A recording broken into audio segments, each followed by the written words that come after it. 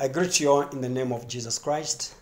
I come to you again through this telecast to bring you the good news of the Lord Jesus Christ.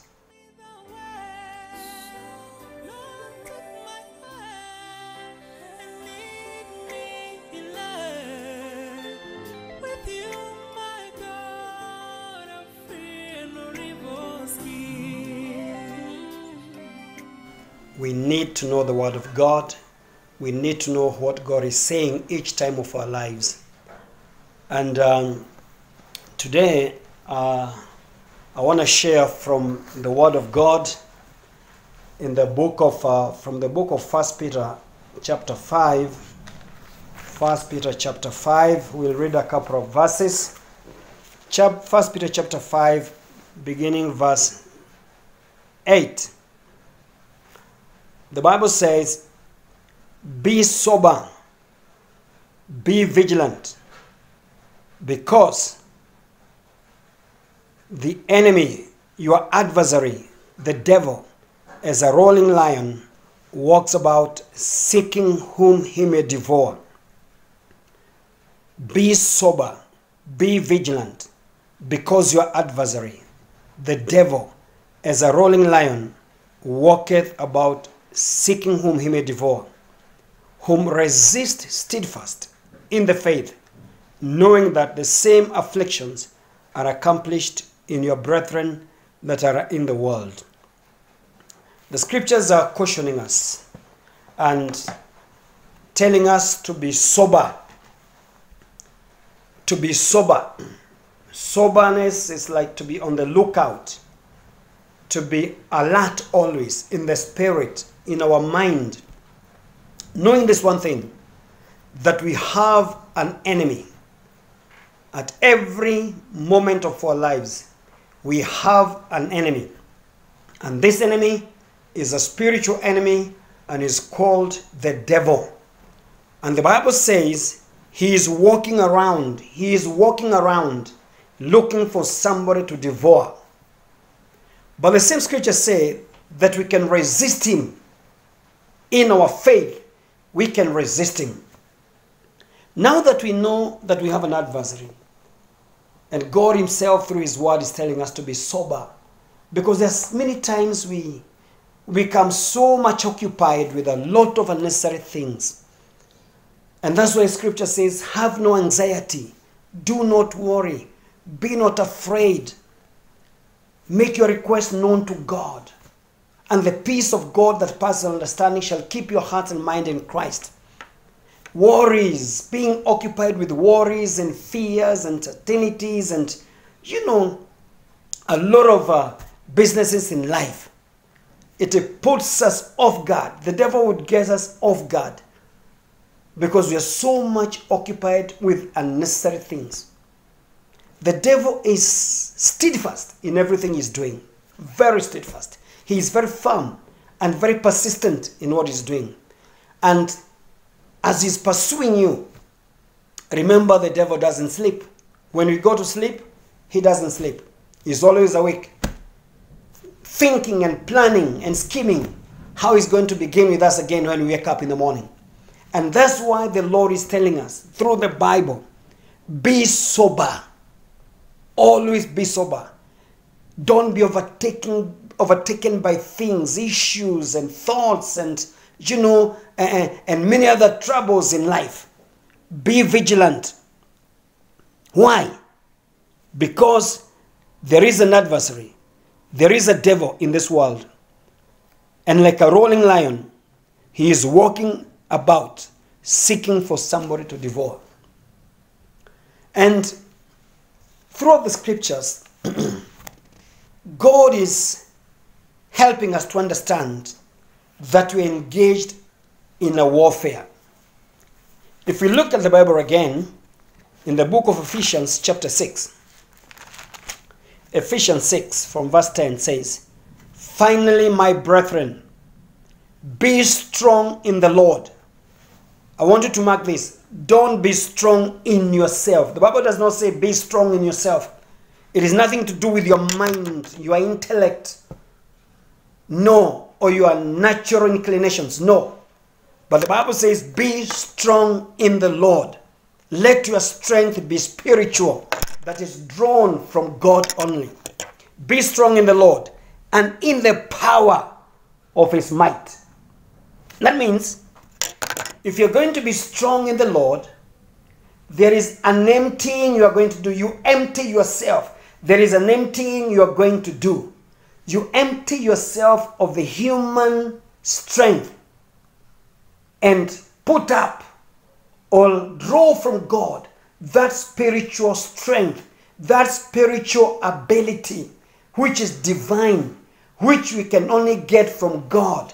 When we put on that, when we draw that from God, we'll be exactly where God wants us to be.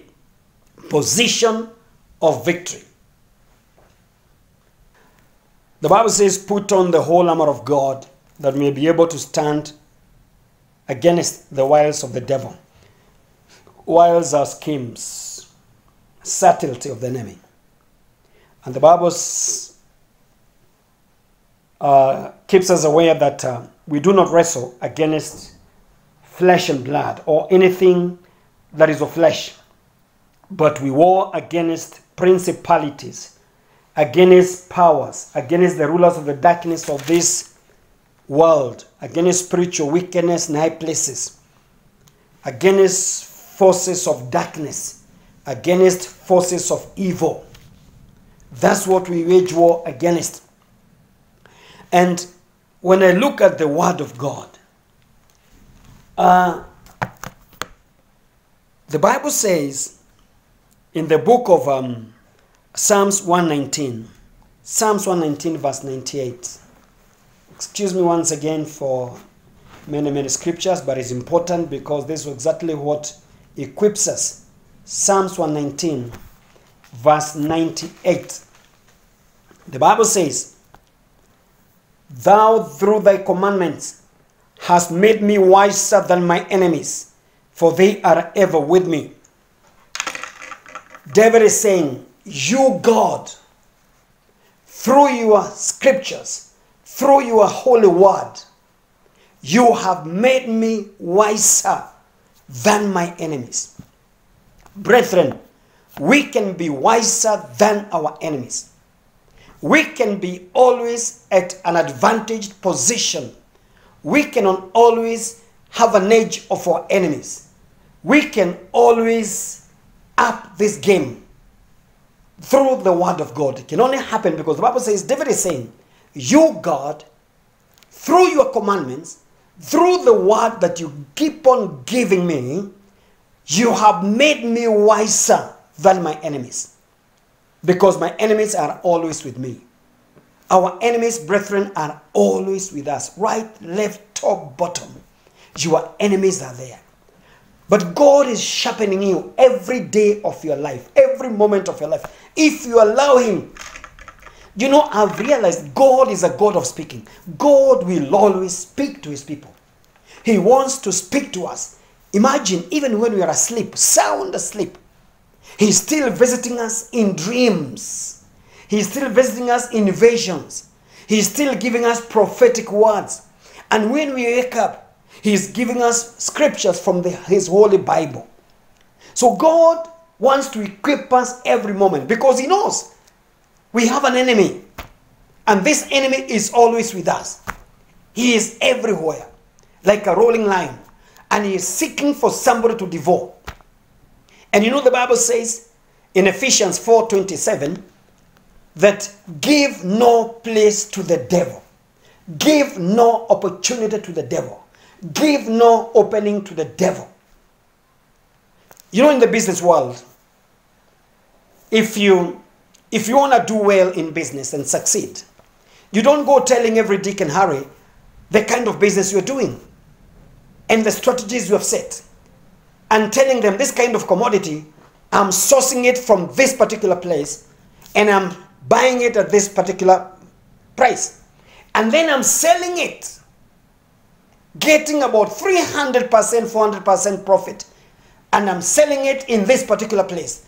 These commodities are going like hotcake. Let me tell you, if you tell your opponents that, your competitors, They are going exactly to do what you're doing. They will source where you're sourcing. They will bring and sell where you're selling at the same price you're selling, and they end up getting the kind of profits you're getting. And let me tell you, you bring your business down. Why? Because of lack of wisdom. The Bible says, give no place to the devil.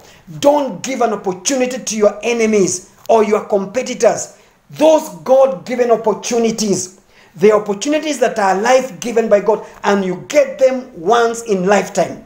Don't go telling everybody else. Don't reveal your secrets to your competitors. Follow the God-given secrets, pursue them.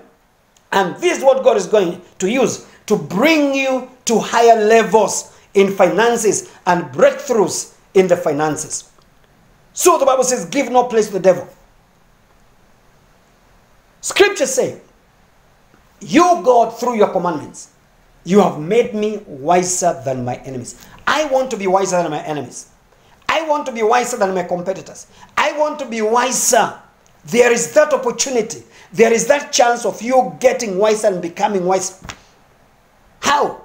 By God, allowing God to continue imparting his knowledge of the word, his knowledge of the time. God is a God of time and season. And he knows each and everything that is happening in every season. In this particular season, we have COVID-19. And there's the knowledge that we are getting from the government, from the Ministry of Health, and they are sharpening us to be safe, or how to keep safe. Wash your hands. Keep social distance. Do this, do the other. You know? And other than that, we have also the equipping that is being done by God. Hallelujah. The Bible says, when you look at the book of Job 26, very powerful word here. Job 26. Job 26. All these things are in the Bible. You are wondering, is this in the Bible also? Yes, it's in the Bible. And scriptures say in Job, the book of Job 26, verse 2 to 3. And Job is saying, but Job answered and said, and he's telling his opponents, how have you helped him that is without power? Hey, God, in the past, you have helped him that has no power. I have seen you help me when I didn't have power. How savest thou the arm that has no strength? How you have saved my arm when I had no strength, when I didn't have anyone else to look to, when I didn't have anyone else to help me. How you saved, you saved my arm. And the Bible continues to say in verse 3, how you have counseled him that has no wisdom. That means given counsel to him that has no wisdom. Wow. And how have you plentifully declared the thing as it is? He's telling God, among my enemies or competitors, you have given me godly counsel. That means he that has no knowledge or he that has no wisdom is called stupid or foolish. And the Bible says here, Job 26 verse 3, how you have given the stupid, allow me to say that, wisdom. If you allow God to give you counsel, divine counsel, this brings interventions in your life that no one you can get from no any other place. God sharpens you, and this wisdom helps you in your life how to overcome your enemy. God is able to counsel a fool and get him from the position of a fool to a very wise individual. How you have helped him that is without power. Brethren, men and women of God, people of God, God has a history of having helped people who had no power right from their beginning, right from their humble beginning, helping them to raise them up and make them great people. The Bible says, God raises poor people and brings them to sit with the kings. God specializes in those things, turning impossibilities to possibilities. And even in this season of COVID-19, if you allow God, He is going to wisen you.